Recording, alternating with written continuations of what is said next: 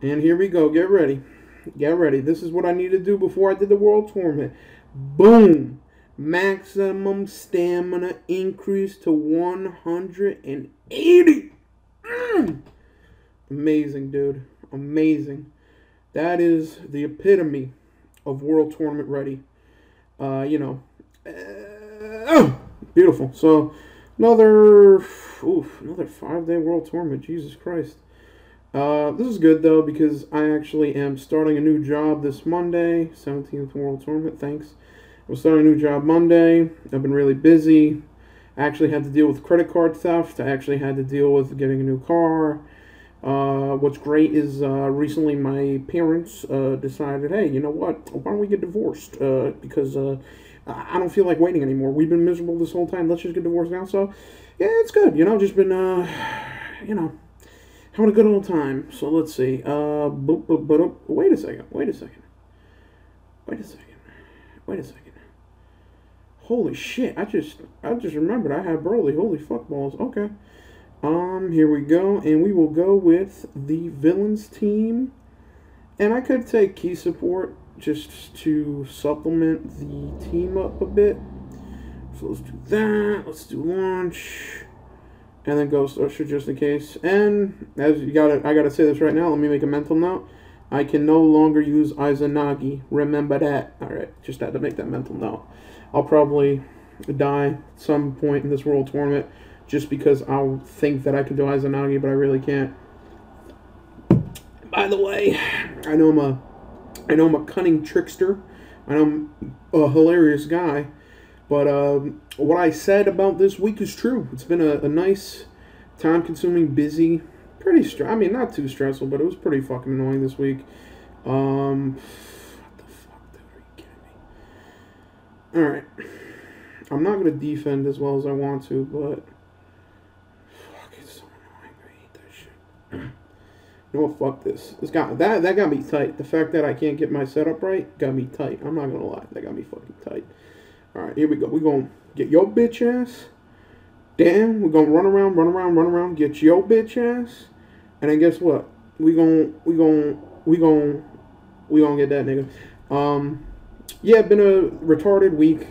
I basically started off the week great. Last week going into this week, someone decided to take my credit card, spend around $2,000 on bullshit, which is good because that's not really my money per se, because I basically took out loans for college to pay for the semester, and I have some money left over, and basically I'm planning on paying back the loan. So, you know, it's something that I have money to go towards. It's not something that, you know, I was gonna fucking, you know, buy something and now I'm shit out of luck on that. You know what I mean?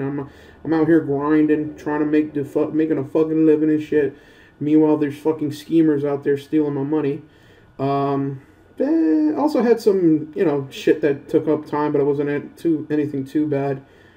Basically had to go buy a car, which is nice because when you go to buy a car, if you don't know, everyone tries to trick you and scheme you, and there's like no just an easy process of buying a car. You have to go to like 4 dealerships because if you don't, you're not going to get a good deal. It's fucking annoying. Like, I went to one car dealership. I'm like, hey, how much would it be for this car? You know, based off the average, blah, blah, blah, blah, blah, blah, it'll be this much. And it was like some scheme, fucking like $700. And I was like, nigga, do I look like I make fucking guap? Get the fuck out of here. No, I don't want no $700 a fucking month paying that shit. And they're like, yeah, here's the thing. Yeah, we could put it down maybe if you have good credit. Listen, and then this is what every dealership does. When you leave and you don't buy, they go, listen, you find somewhere else that has a good deal, you come back here. We'll either match it or we'll give you a better deal. And like, I want to look at them and say, why can't you just give me a fucking good deal now? Like, why is it that I have to go find a better deal and say, hey, you know, I could get a better deal here, and then you go, oh yeah, okay, now we'll give you a decent deal. And it's like, oh, thank you, I appreciate it, great. Fuck. Fucking Kijutsu. Alright, let's see, who should I kill? I guess I'll get rid of that guy, IDK. I don't know, I don't care. I've got Kamal in my hair. Well, excuse me, sorry about that. Let's see. Oh, fuck. So I had to deal with that this week, and yeah, like I said, looks like my parents decided to go into a deep divorce genjutsu, which honestly I don't really. I mean, I'm old at this point, and my parents have been miserable for years, and it's something that's like, whatever. I kind of wish that my parents could just like hold it out and just be miserable for the rest of their lives. Just because I'm selfish, like I don't know. I mean, I feel like I would be more comfortable if nothing changed. I don't like change. Change is annoying. Always having to deal with new shit, deal with new bullshit. It's like, yeah, you're miserable. Yeah, I'm miserable too. Let's just be miserable together. You know what I mean? You don't need a divorce. But then I start feeling bad. Let me see. What should I do here? Boom. Then I start feeling bad. I mean, basically the past, I don't know how many months, my parents are just like, yep, I don't want to talk to you. You don't got to talk to me. And they've been in a deep, I don't want to talk to you genjutsu. I'm like, yo, what's going on? It's like, yep, don't want to talk to him. That makes me mad. Well, I want to talk to him. I'll talk to you. And so both of them are like, yo, can you tell that nigga I need some money? Yo, tell that man I need this. Yo, tell your mother I need that. Yo, blah, blah, blah. I'm like, sure. Why? I'm like, 1 second. Let me just call the bank real quick. Yeah, someone stole money from me. Can I get that back? And by the way, shout out to anybody that has TD Bank. I just want to say, great bank, really good. I told them that someone schemed me for around 2K. They sent me a letter saying that it wasn't fraud and for me to go fuck myself. So thanks a lot. Appreciate it. Ended up having to call these people and be like, yo, real rap. If I don't get my money, if I don't have my paper, I'm probably going to do nothing because I'm a weak-willed individual. And then they're like, all right, listen, you sound like a bitch. I feel bad for you. And I'm like, listen, that is true. By the way, it's just dawning on me. I should have brought poires. I always fucking forget that shit. But yeah, so it's been a pretty busy week. It's been kind of a shitty week. I don't know. I mean, at the same time, as shitty as it may seem, I've also, I don't know why I just did that. I've also basically been playing Smash Brothers with my friends almost every week, so that's a positive. I mean, that's, you can't look at that and say that's bad. I mean, come on, that's some good shit. How can I fucking position this to get a fucking good super? Oh wait, okay, yeah, I got it. Wait, here, boom, right there, and fuck that. Did that make things worse? A little bit. Okay, 5 plus 3 is 8, so I need 4. So let's see. Let's do that. Maybe we'll go 4 from this, and we won't need to use the fruit of the tree might. If so, I'll use it. So that's 4 plus 3. Fuck. 1, 2, 3, 4 plus 3. 7. Okay. That's enough. That is enough. Boom. Yeah, I've been playing Smash with my friends, which is fun. Honestly, Smash Brothers is probably one of the, best games ever, just because of the fact that you can play it by yourself and have a little bit of fun. It's pretty fun by yourself, like playing online. But it's super fun with friends. I mean, even if I were to get sick of it playing with friends, I got that shit on 3DS and I play it from time to time. It's really fun. It's a pretty good game. And I've definitely gotten better over the years, because when I first started playing Smash, I was like a super chatty mook. All I would do is just do the B buttons and I'd be shit. But then eventually I kind of got used to it. Like, yeah, you need to use your A attack, you need to use blocking, you need to dodge. Now I'm nice, bro. Now I'm out there playing Ganondorf, Charizard, hit that nigga off the station, dunk. That's what I'm talking about. That's how you got to live your life. Wheeling and dealing like fucking Ric Flair. Ugh. But, there we go. Cool. And, everything looks like it's on the up and up. Pretty much this is just the few days of quiet before the storm. I'm kind of, I don't know, I don't want to say I'm worried, but it'd be a lie to say that I'm not really thinking about my new job and the new prospects of working. And the whole thing of just because you did well in the past doesn't mean you're going to do well now. And, the whole idea that maybe, just maybe, I'm going to go there and take L's. And I really should watch out and make sure that I don't become an L King. Because, as low self-esteem as it sounds, just because you do well in college doesn't mean you're going to come out and do well in a job. Same thing goes for, when you're in high school and do well. And then you go to, where's Shu? There's Shu. Where's Poor? Poor. There you go. When you go from high school to college, you're not always going to do good. As a matter of fact, I remember in college, my first semester, I actually did really bad in one class because I was very arrogant.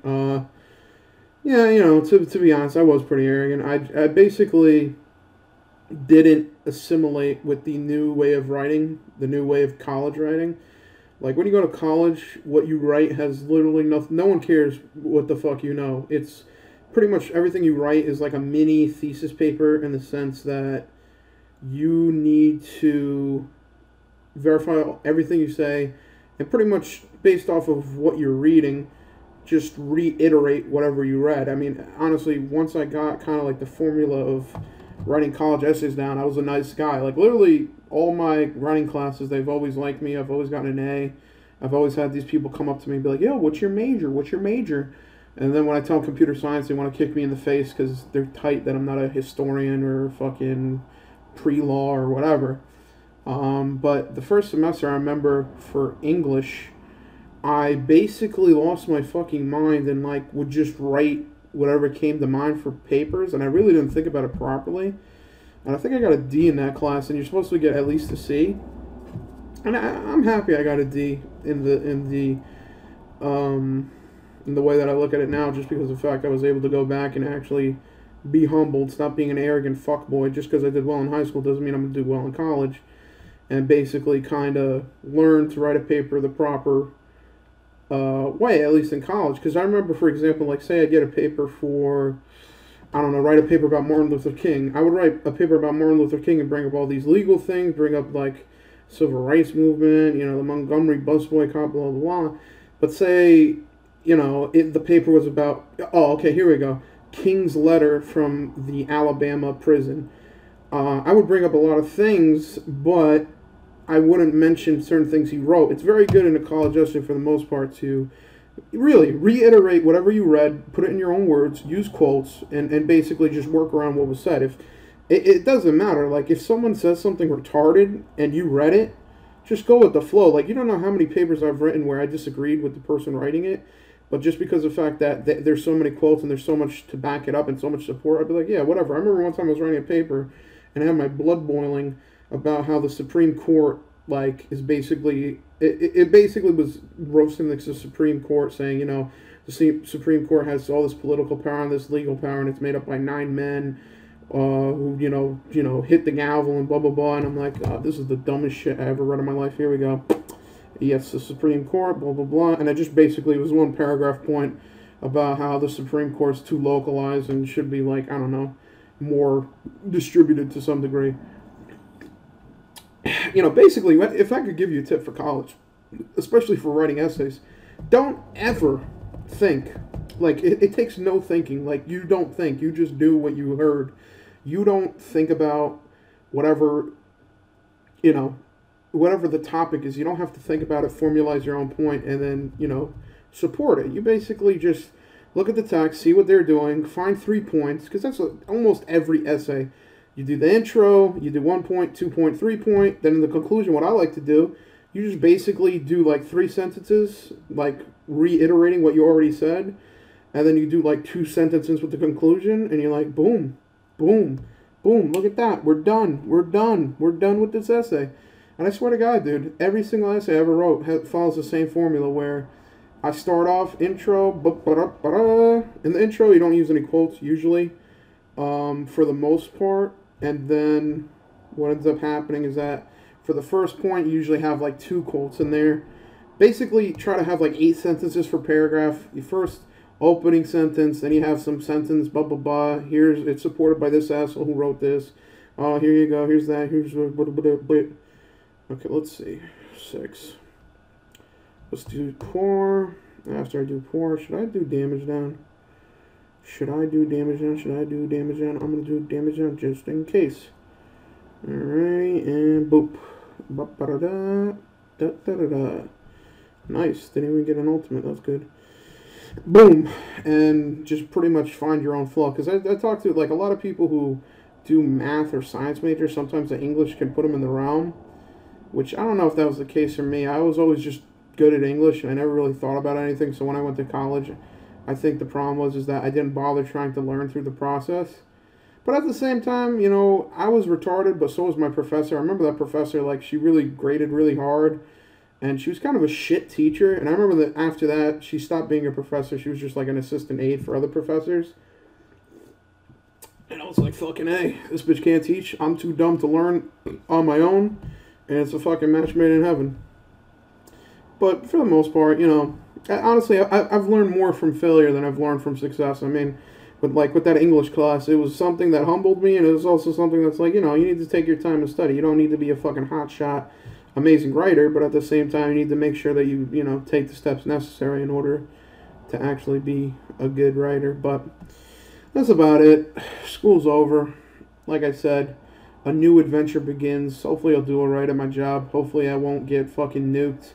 Because I looked into, you know, just the basic info. They're like, yep, gotta do some tests. Gotta do some tests. I'm like, uh-oh. Uh-oh. What if I fail? What happens if I fail? But it's alright. Worst case scenario, I'll just fucking, I don't know. I'll just go to sleep and not wake up. Solid plan.